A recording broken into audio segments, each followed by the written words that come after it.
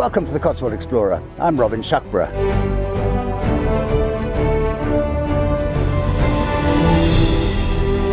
Celebrations are starting for our great Queen Elizabeth II's Platinum Jubilee.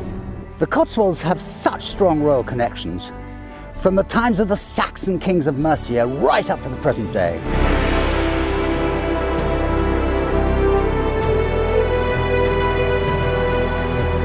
Ross and I simply could not resist making a short film to document some of those connections and to tell you a little bit about them.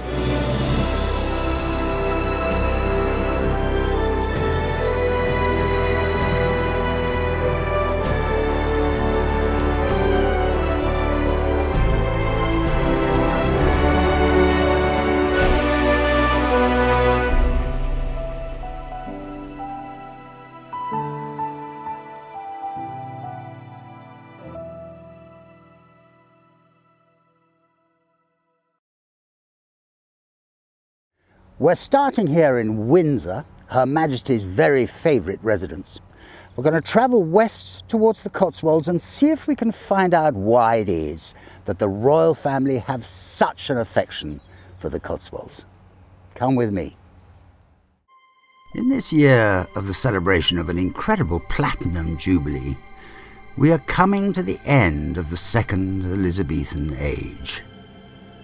It only goes to emphasise how lucky my generation is to have lived through the most peaceful, progressive and comfortable era in the entire history of mankind. When compared to today, the world when Queen Elizabeth II came to the throne is unrecognisable.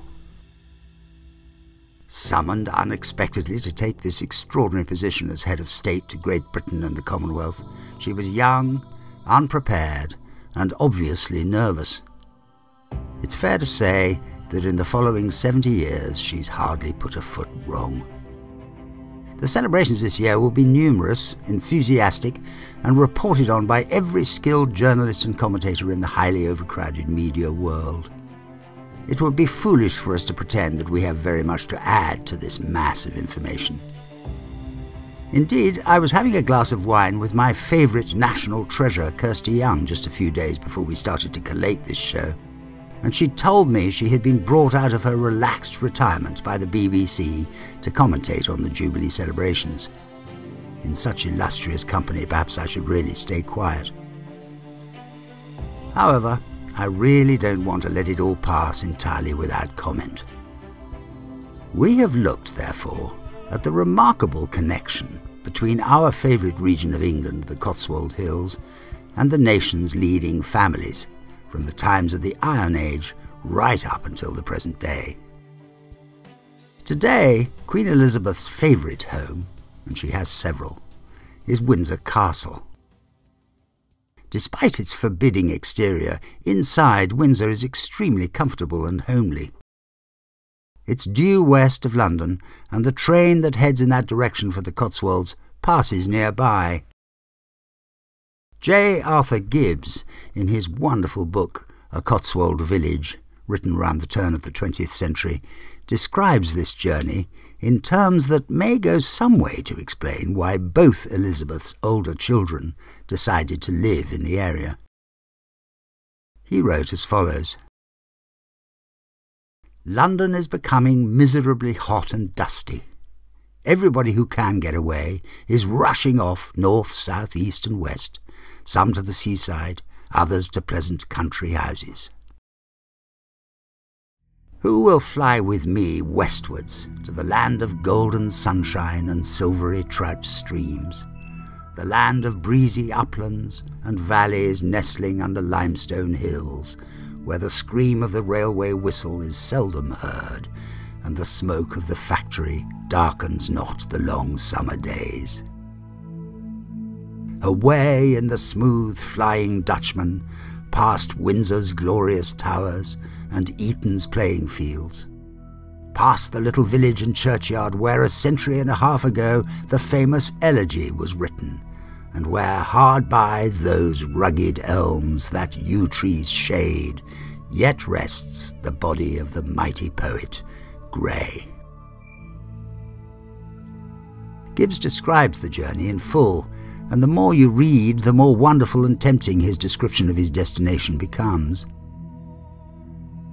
Soon he is passing the spectacular White Horse at Uffington. It seems he uses a little poetic license here. He claims that from the train, high up on the hill, the old White Horse soon appears in view, cut in the velvety turf of the rolling chalk downs. We've come up here onto the top of Uffington Hill to look at this wonderful ancient monument of the White Horse. And as you can tell from looking at it behind me, Gibbs was stretching the truth a little when he suggested that from the railway line, just over there, he was able to see this thing, because actually it points up at the sky.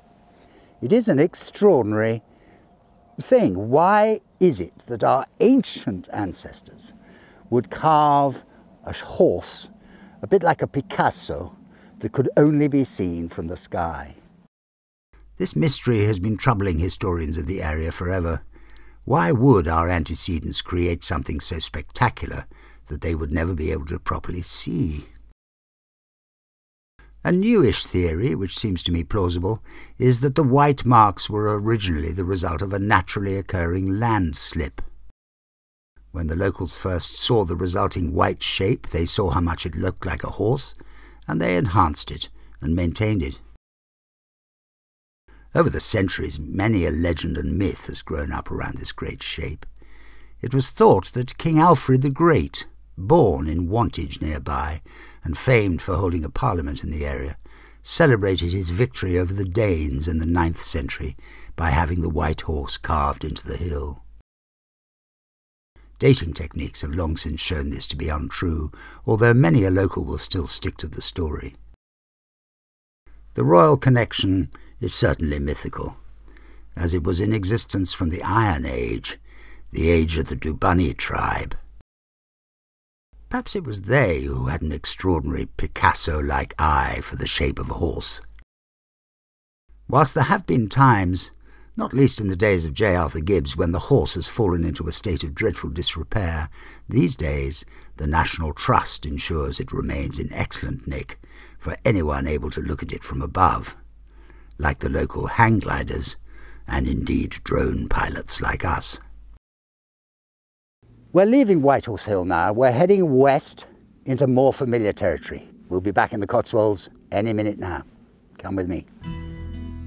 Now, we are really only halfway to our Cotswold destination, but already we are perhaps getting a feeling of why the area was and is so treasured by our country's #1 family.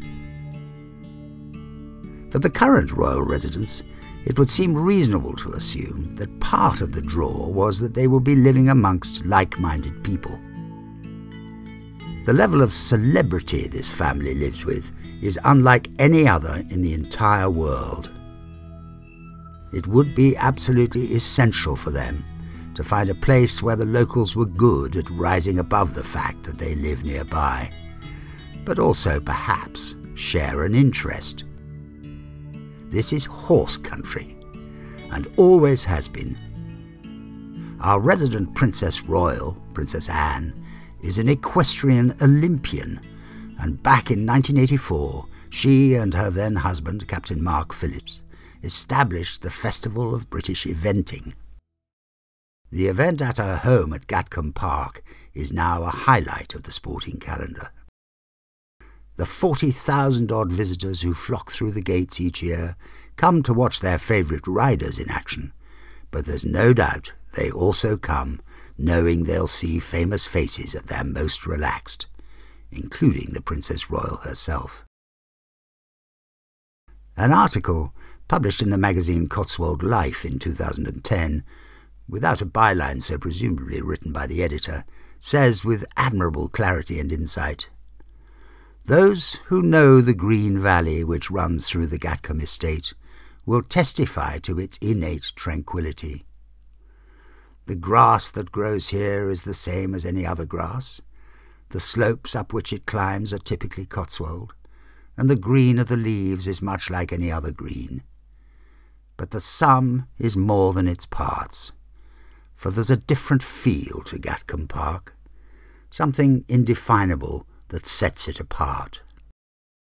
I can't resist relating a small story that tells of a disturbance to that tranquillity. In the 1990s, I bought from the farm manager at Gatcombe a wonderful black and white Springer Spaniel, painted here by my wife, Pip. We called him Chateau Petrus. Okay, a little pretentious, but I was a wine merchant at the time. We left him with said admirable farm manager for 12 months to be trained as a working dog, something I was not qualified to do. It was only afterwards that he told me that dogs are trained with the first syllable of their name, and he had been rather embarrassed to spend a year walking around the estate shouting "shat" at my dog. Not even remotely unexpectedly, however, the Princess Royal found it quite a joke. Her elder brother and future King of England also has a house in the Cotswolds. His is at Highgrove near Tetbury, where he has established an incredible garden, following all the green principles in which he has strongly believed since long before it became fashionable. It'll be fascinating to see how his habits have to change when he does become king, as there can be no doubt that Highgrove is, and has been for a very long time, his favourite and much-loved home. Our journey, however, will take us back to the very earliest example of this area's importance. Before the Romans came, the Iron Age Dubani tribe had their main local seat of government and administration, where Cirencester is today. When the Romans invaded, the unwarlike Dubani were pragmatic in their reaction and accepted the Roman dominance, along with their traditions and systems. Cirencester became one of the most important Roman settlements in the whole country, mostly run by the indigenous Dubani peoples. Roman remains in this town are still being discovered, and probably will be for generations to come. In the year 410, the Romans retreated from this island.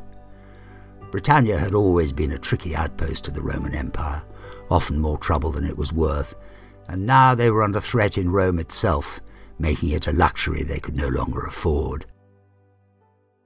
This left it open to invasion by the Angles and Saxons, who wasted no time.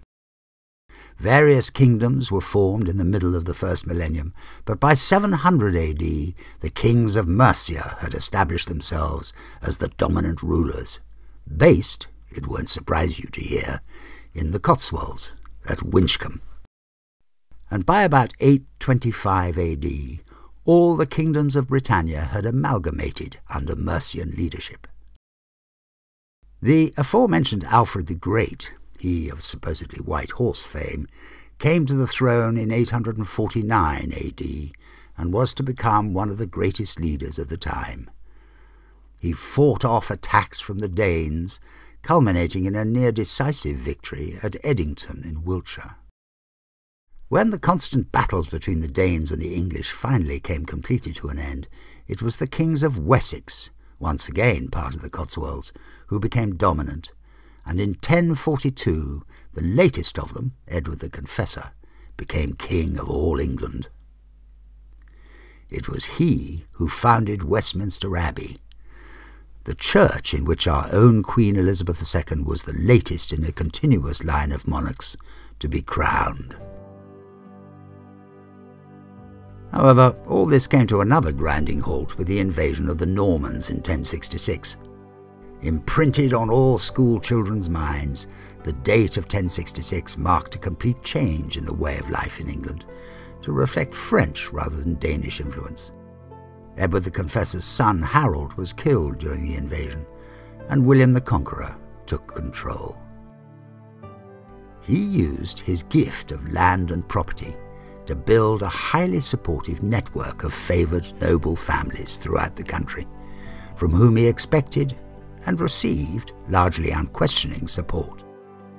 This started a tradition of noble support for the monarchy that has continued uninterrupted, apart from a brief glitch in the English interregnum after the Civil War, and of course the odd exception. There are some key royal connections in the Cotswold Hills throughout the next 1,000 years. The Normans built castles all over England, Berkeley Castle being the most spectacular in the Cotswolds, and a place we will revisit in a second. But as the Norman age deteriorated, a civil war broke out between Stephen and Matilda, when a line of fortified buildings and castles was built from Wallingford to the Severn River, including in my hometown of Badminton. This amazing illustration by the current owner of what's left of the castle shows how it must have looked. We've also been able to show how the same ground looks now. This castle was almost entirely destroyed in the later 17th century Civil War. In 1327, in the middle of the long spell of Plantagenet kings of England, Edward II was murdered in Berkeley Castle, on the western edge of the Cotswolds. Some say that he was smothered, others that he was strangled, and yet others that he was skewered with a red-hot poker. Nobody really knows, but it is told that the echoes of his dying screams can be heard to this day around the castle's dungeon on the anniversary of his death. September the 21st is the date, should you be interested in finding out. His tomb is in Gloucester Cathedral. His son and heir, Edward III, was determined to create for him a tomb as spectacular as any to be found in Europe, or indeed anywhere else. The beautiful stone tracery and frankly unique detailed decoration show that he came pretty close to succeeding. The cathedral is an incredible place to visit, and I urge you to have a glance at the film of our visit there. It'll inspire you to visit and see for yourselves. It contains, amongst many treasures, a spectacular cross, which was used in the procession at the coronation of Elizabeth II, and will, I understand, play a role in the Jubilee celebrations this year. Jumping forward 150 years or so, we come in 1509 to the reign of Henry VIII. This famously prolific marriage addict had a dramatic effect on the whole of England, but perhaps on the area of Oxford and the Cotswolds more than anywhere. His separation from the Roman Catholic Church and the foundation of the Church of England caused dramatic destruction throughout the area. All the great religious institutions were affected, and the loss of medieval buildings and church decorations was terrifyingly comprehensive. But perhaps the most important connection he has with the Cotswolds is his last wife, Catherine Parr. Catherine is buried at Sudeley Castle near Windsor. She outlived him by about a year and a half, so she survived that terrifying role, and she's buried here in this house, in the chapel. They're not particularly keen for us to film there, unfortunately, so we can't show you the grave, but I'm sure it's worth a visit. Catherine Parr was, of course, stepmother to Elizabeth I, and she was extremely fond of her. She made sure that her education was brilliant and very much helped develop Elizabeth into the great queen she was to become. Catherine Parr was a very important figure in what happened after Henry VIII had died. This castle has perhaps the strongest of all the royal connections in the Cotswolds. The castle was owned by the Duke of Gloucester, who later became King Richard III, Edward VI, and Thomas Seymour, who was married to Henry VIII's widow, Catherine Parr. Thomas Seymour, who was a handsome but reckless man, had proposed to Queen Elizabeth I before deciding to pursue Catherine Parr, Elizabeth's stepmother. Sudeley Castle became their home. Thomas rebuilt the castle in accordance with his new wife's royal status. Catherine died in childbirth in 1548. There are some strange stories of how her burial place was lost and later discovered. Following her death in 1548, her body was buried in the grounds of Sudeley Castle, but it seems to have disappeared during the Civil War. Her coffin was rediscovered by a local man in 1782, opened and reburied, only for it to be reopened in 1792 and her body reburied again, upside down. Eventually, her body was laid to rest in the mausoleum of Lord Chandos in St Mary's Chapel, Sightings of Catherine's ghost in green Tudor attire are reported to this day. After Henry died, his daughter Mary succeeded to the throne, and being a devout Catholic, tried to reverse what she saw as catastrophic changes to the authority of the Church in England.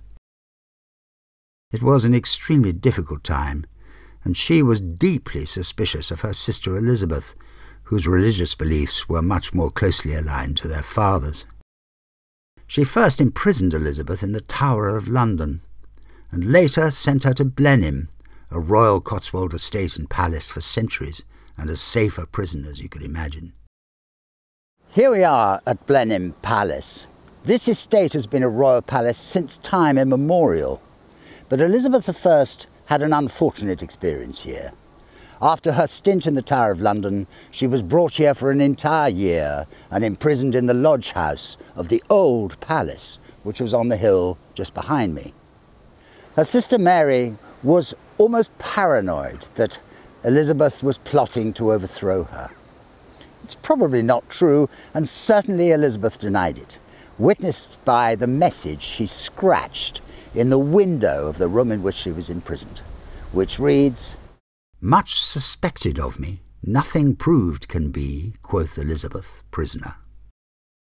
The old palace at Blenheim is long gone, demolished by the first Duke of Marlborough, or at least by his wife, so that it didn't interrupt the view from the new palace which now sits so heavily in the countryside. When Mary died, childless, probably of ovarian cancer, in 1558, Elizabeth came to the throne, and so started the first Elizabethan age. Elizabeth was famous for what were referred to as her processions. She understood the value of being seen by her subjects all over the country. She used the loyal, noble families everywhere to put her up and look after her in her travels. Now this sounds exciting, but it became something many of her noblemen dreaded. She travelled, like all queens should, with an enormous entourage. Her hosts were expected to foot the bill in its entirety, to feed, house, and royally entertain the company. In many cases it brought them close to ruin. There were some in the Cotswolds who tried hard to avoid a visit, but she was insistent. Along with privilege comes responsibility. No king or queen since Elizabeth I has used her noble families quite so brazenly, and it might be reasonable to think that after the acquisition by Queen Victoria of estates in Norfolk and Scotland, there would be no reason for any of them to do so, but circumstances have arisen, even in the 20th century. So here we are, outside the spectacular house of Badminton. We've been very kindly given permission to film here. It's not somewhere you normally have access to. We're standing on the grounds where the badminton horse trials are held. This house was perhaps the last of the houses to look after a member of the royal family for any extended period of time. I will tell you the story. The queen in question was Mary, widow of George V. Born Princess Mary of Teck on May the 26th, 1867, at Kensington Palace in London. Her mother, Princess Adelaide of Cambridge, was a granddaughter of King George III and a cousin of Queen Victoria. Her father, Duke Francis of Teck, was the son of Duke Alexander of Württemberg, an area which is now called Baden-Württemberg in southwest Germany. Mary married Queen Victoria's grandson, Prince George, Duke of York, in 1893. Known for her love of art and culture and her dedication to her role as Queen Consort, Mary oversaw some of the biggest upheavals in the history of the royal family, including the abdication of her son Edward VIII, who, much to her disapproval, gave up the throne to marry American divorcee Wallis Simpson. It was that decision that led to Queen Elizabeth's father, King George VI, becoming king, and ultimately to his daughter's position as Queen Elizabeth II. During the Second World War, Queen Mary's son, King George VI, was extremely concerned for her safety in London, so they needed somewhere for her to stay in the countryside. They decided her niece had the perfect spot. Now, many of us will have experienced the arrival of an elderly relative to stay for a while during a time of difficulty. Usually, we welcome the opportunity to help. But if your relative comes with an entire village full of attendants and followers, and then stays for 4 years, even the most saintly of us might begin to pall slightly. But that is what happened in Badminton. When the Duchess of Beaufort, who was Queen Mary's niece, was asked in which part of the great house the Queen had resided, she responded, she lived in all of it. However hard I try, I can find no record of any other complaint. Now that, people, is style with a capital S. The current Duke and Duchess have recently opened the gardens of this magnificent house on a few days a year for all of us to look around. It's a wonderful opportunity, and I strongly suggest you have a look at their website, badmintonestate.com, to find out the days and grab the chance to see, at least from the outside, one of the most spectacular country houses in the country. Right at the end of what used to be a 3-mile drive straight from the front of the house, and just off the A433, is a lodge building called Worcester Lodge, designed by William Kent, and quite possibly his masterpiece. Some of you may remember we came across Kent as a garden designer at Rousham some years ago, and I'm delighted to say we will be returning there soon to be shown around by the head gardener. We're very much looking forward to that. It's been an incredible journey, all the way from Windsor, right down through the Downs to the Western Cotswolds.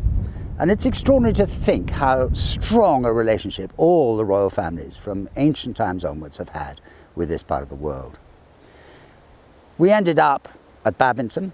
That was a joy. We hope you've enjoyed the trip, and we, in our tiny way, would like to offer Her Majesty Queen Elizabeth II our very best wishes for her 70th Jubilee celebrations. Don't forget to subscribe to the channel. We love your comments under these films, so please leave some.